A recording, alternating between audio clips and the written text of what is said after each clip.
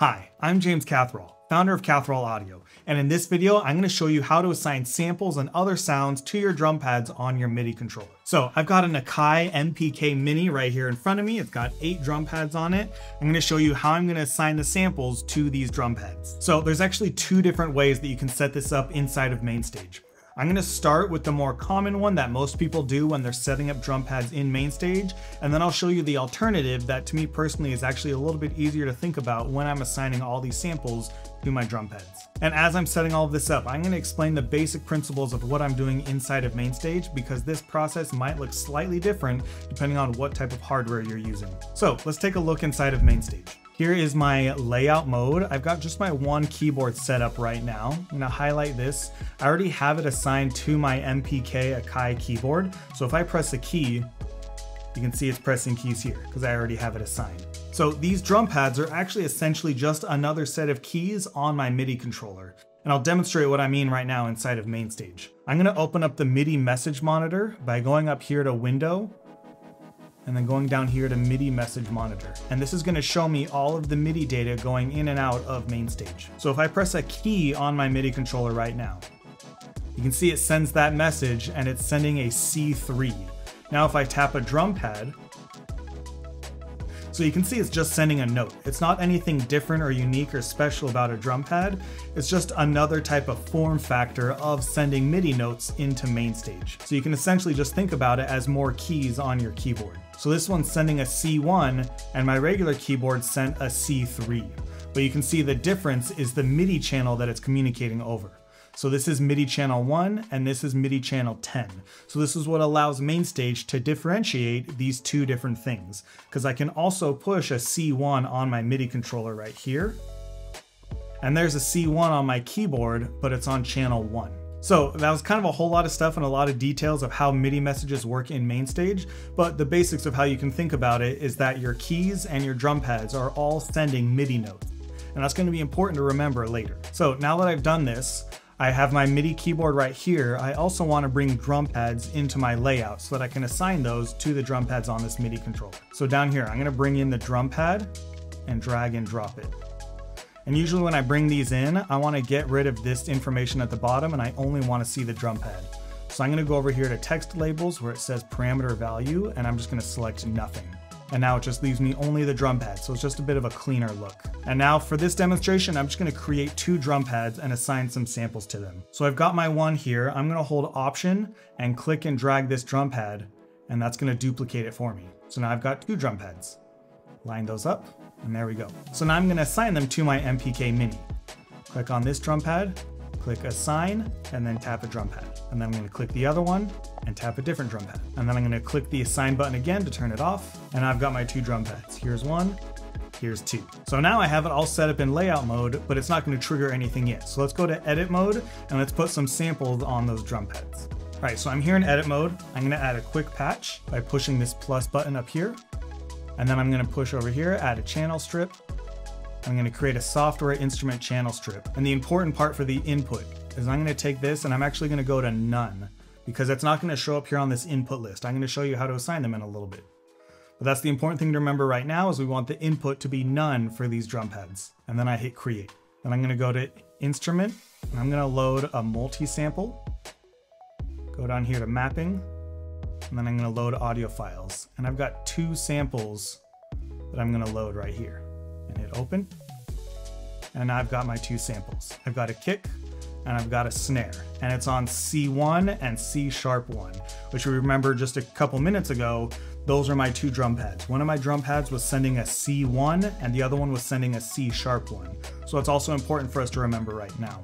And now I want to make sure the drum pads are going to trigger the right notes. So you can either do this at the concert level, or you can do it at the patch level or the set level or anywhere, just depending on what you want these drum pads to do. Sometimes it's pretty common to put it at the set level or even the concert level. If you have these pads and you always want them to trigger really specific sounds, you can put them at the concert level. So that way, no matter what, you have quick access to some sounds, whether it's maybe like a soundboard type of thing and you have a couple effects that you want to be able to tap at any time during your performance, or if they're just triggering other type of soundscape type of things that you want in between songs that are happening, you can have those ready at your fingertips to trigger at any time. But for now, I'm going to do this at the patch level. So here's my patch. I'm gonna click on this drum pad, and then down here I have instrument 1. That's the only thing I've got right now. I'm gonna click on that, and at the top, I'm gonna click MIDI notes. And now these are all of the different MIDI notes that we can select to have these pads trigger. And I'm gonna go down to C1. So when I tap on this drum pad, it's gonna trigger the C1 note, which is where I put that sample. And then I do the same thing for drum pad 2. I go to instrument 1, MIDI notes, and I'm gonna select C#1. Scroll all the way down, there's C#1. So now I've got a kick drum and I've got a snare drum. If I hit C1, there's my kick drum, hit C2, and there's my snare drum. So now I can go back and forth. And I've got quick access to these drum pads to do anything that I want. If I want to do more drum beats like that, or if I want to have it trigger sound effects or anything, I can do all of that with these drum pads. And then I still have the piano keys in front of me to play any of my more traditional piano type of sounds. So that's method number 1, and that's probably the most common. When people are setting up drum pads inside of their concerts, typically they're using this method, and you can drag in as many of the drum pads as you have. I only had 2 in my concert right now, but I have 8 drum pads on my hardware controller. So if I wanted to add more, I would just repeat that process. Bring more of them in layout mode, assign them to the drum pads on the MIDI controller, and then go into edit mode and assign the keys that they're gonna trigger. And then you just need to remember what keys those are, because that's where you need to put your samples. If I put those samples anywhere but C1 and C#1, it wouldn't have triggered them. So I need to make sure they get placed on the correct spot so they can be triggered by those drum pads. And when you're assigning them, that's the part that might differ depending on what hardware you're using. If you noticed with mine, it was sending over channel 1 and channel 10. So it's usually good to check in that MIDI message monitor that I showed earlier to see where those drum pads are being sent into MainStage. So that way you know where to assign it and how to get all of it set up properly. Now with that done, let's go to method number 2. I'm gonna go back to layout mode. I'm gonna highlight both of these drum pads and I'm just gonna delete them. And like I said before, those drum pads are just another way of sending MIDI notes into MainStage. So you can actually really think about it as just a second keyboard. So that's what I'm gonna do in MainStage. I'm gonna hold Option again on my keyboard I already have and click and drag to create my second one. And now I'm gonna go to Assign, and then I'm gonna tap on my drum pad. And now it's assigned it. And now when I hit drum pads on my controller, it's triggering keys inside of MainStage, just like it would if I was playing the piano keys. So here's the piano keys, and then here's the drum pad keys.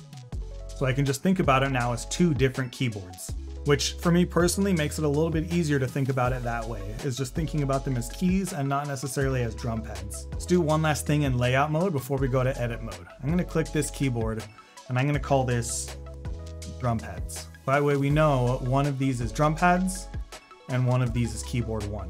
Now I'm gonna go over to edit mode, and I still have that sampler that we created earlier. I'm gonna go to MIDI input, and now instead of keyboard 1 being the input, I'm gonna click the drop down menu, and I'm gonna assign it to the drum pads. So now I still have that sample on C1 and C#1 on this keyboard. So I can push C1 on my drum pad, that's my first drum pad, and then I have my snare on my second drum pad. So that's just an alternative way of setting up the drum pads, because once again, like we talked about before, is just trying to shift how we think about them a little bit. The drum pads is just a different form factor or a different shape of the piano keys as far as MIDI messages are concerned. All it's doing is sending MIDI notes. C1, C#1, D1, D#1. It's all of my drum pads. And then I have my keys down here below it on different MIDI messages. So now for me, that makes it a little bit easier when I'm assigning all of these things. I can just remember that the top one is my drum pads and the bottom one is my MIDI controller. So for me, that makes it a little bit easier, but if you like the drum pad method better, you can still add those drum pads and route everything that way. And that's how you assign drum pads inside of MainStage. If you found this video helpful, I'd really appreciate it if you leave a like. Don't forget to hit that subscribe button, and I'll see you in the next one.